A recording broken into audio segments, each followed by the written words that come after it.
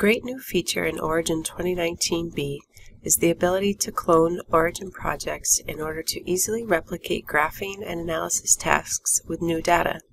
You can also use the clone feature for exploratory analysis of large projects.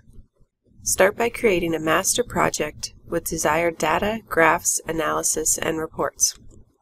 Here I have a sample project already set up. The project can have multiple folders as well. First, be sure to save your project. Then, under the File menu, select Clone Current Project. The dialog box will ask you to confirm what data needs to be cleared in order to make the analysis template. You can select Add Data Connectors if needed. We will show you this option next, but for now I will unselect this. And keep Clear All selected. Then hit OK. This will make your data, results, and graphs empty. Then simply import or copy and paste new data into the workbook, and all results will be automatically updated. When creating clone projects, you can also connect to the data sheets in the original project.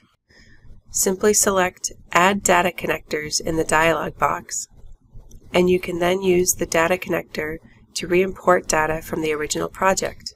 Simply click on the top left corner of the workbook and select Import.